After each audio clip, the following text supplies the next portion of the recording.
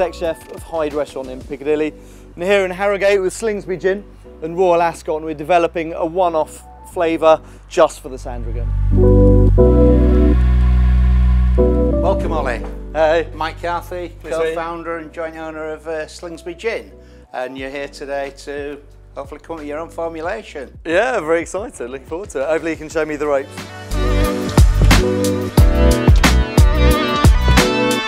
Right, okay, Ollie, it's time to select your base materials here. There are 6 classifications: citrus, floral, herbal, spiced, juniper, leading and a fruit.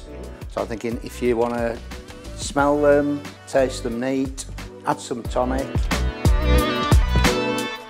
Verbenas on those, again, slightly forgotten herbs. I mean, it's coming back, but for me it should be in every supermarket across England in the summer. It's just effervescent.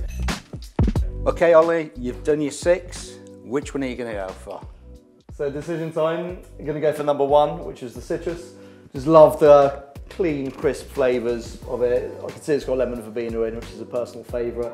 So yeah, we'll just add a couple more botanicals and see where it leads us.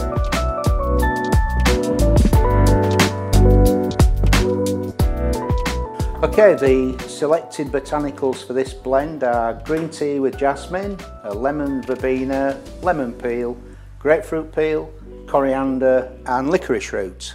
I'm going to probably lift the lemon verbena a little bit. Okay, Ollie, if you'd like to charge the still with the grain neutral spirit. Yeah. So full bottle in. Yeah. That's good, and then add the 3 core ingredients, the juniper, coriander and angelica. And that's now ready for your next component parts, which you're going to weigh out. Perfect. Okay, Mike, so now I'm going to get started weighing up the botanicals to go in. Starting 0.2 licorice root.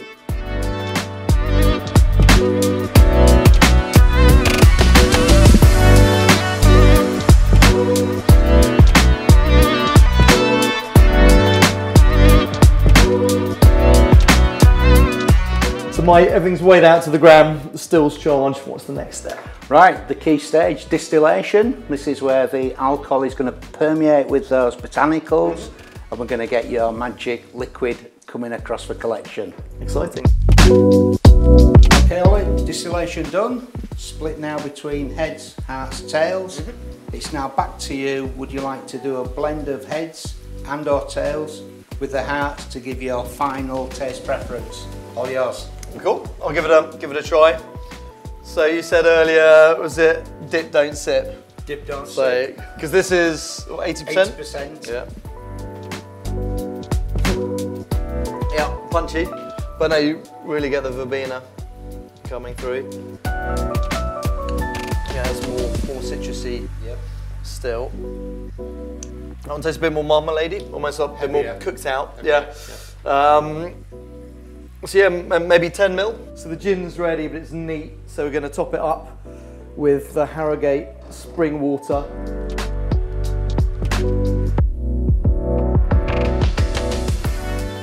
Okay, Ollie, you're now ready to check the final strength of your products.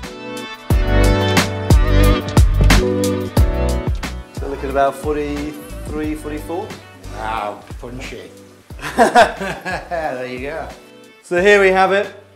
The end result. Huge thanks to Mike, Alex and all the team here at Slingsby Gin for helping me produce a delicious bottle, and I hope you guys enjoy it too this summer at Royal Ascot. I'll see you then.